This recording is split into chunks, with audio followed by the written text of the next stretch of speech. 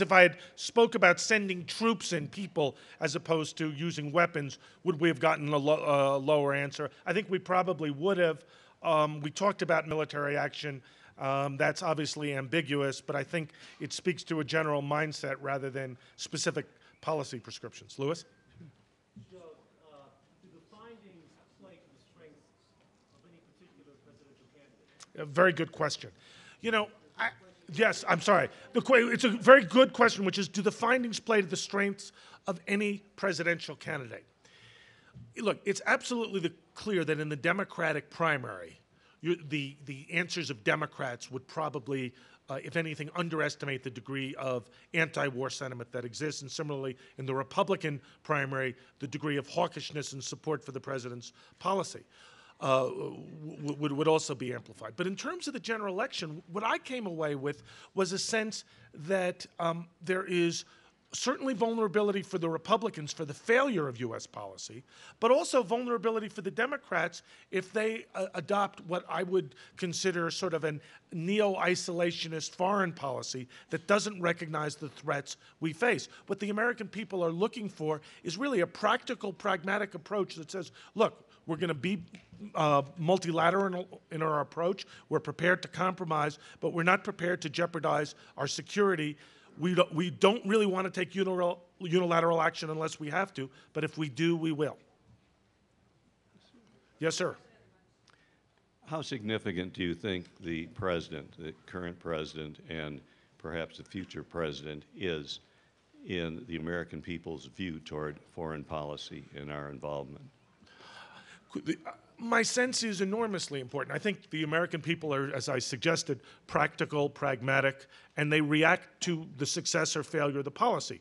They're angry at George Bush. They think he's failed. They don't think that he's succeeded, not so much from the position of the Democratic left, which would be, you know, let's withdraw and let's retreat. Their position is sort of, it hasn't worked, we haven't achieved our objectives, he hasn't succeeded. Some people object from the left, some people object from the right, and I think the American people are looking for new leadership, but I don't think that leadership necessarily is dramatically different in terms of the outcome people are seeking. They're just seeking a president who produces a different and arguably better result and outcome, so we're less isolated and less insecure. Any other questions? Yes, sir. I'm going to shift back to domestic for a second. Sure. Last year you talked about affordability. I did. And said that if politicians weren't addressing affordability, they were missing the boat. Right. And that there were basically three things that people cared about: being able to retire, being able to afford health care, and being able to send their kids to college. I did. And that there was a sort of breakdown in the compact that Right. people thought they had, that if they worked hard, played by the rules, then they should be able to do those things. Have you seen anything different in the last year since that poll was released? Yeah, you know, it's a very, very good question. And what I would say is, I think there's been recognition in the political class that the issues that we saw in that poll are ones that need to be taken up. I mean, the DLC called their initiative, you know, Restoring the American Dream initiative, and I think politicians have recognized that those issues are out there.